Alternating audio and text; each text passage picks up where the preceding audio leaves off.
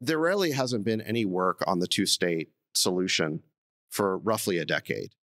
Obama was the last president who tried. He explicitly said that Israel should try to make peace based on the 1967 lines, but with land swaps to accommodate for the changes that have happened on the map since then. Netanyahu was very irate at that formulation, by the way. He never had a good relationship with Obama because of that.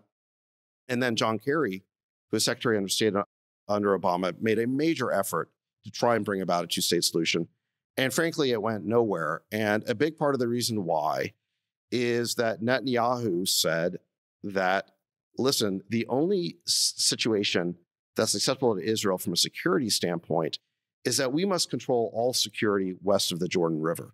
So in other words, we must control security in the West Bank. And his argument was that, look, adjacent land is very important. If you create a Palestinian state there where they have total sovereignty over their own security, they could be digging tunnels under the wall. He basically said it could turn into 20 Gazas. And he's got his point of view. And when people challenged him on this, he said, listen, you don't live here.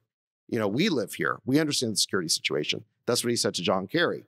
So the whole process fell apart. And since then, the idea has been for Israel to move forward, again, on this larger normalization project with the rest of the Middle East, putting the Palestinian question to one side. The idea has basically been, listen, if you won't make peace with us, and this goes back to Arafat at Camp David, turning down the deal that was on the table that Clinton brokered with Ehud Barak.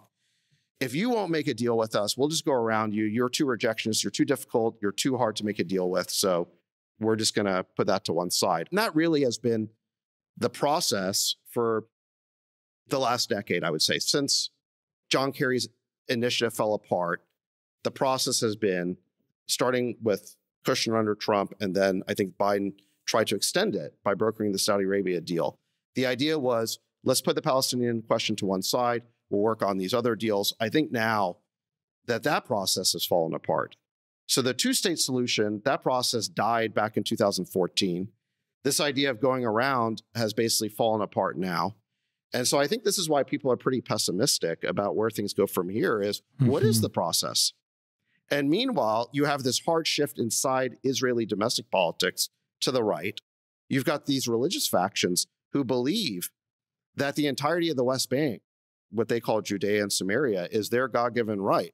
And if you go back to the Netanyahu's government forming in December of 2022, the first plank was to say that Judea and Samaria belong to us. We have sovereignty over them. We're not giving them up. So what room is there for compromise? And since then, they've been expanding the settlements in the West Bank.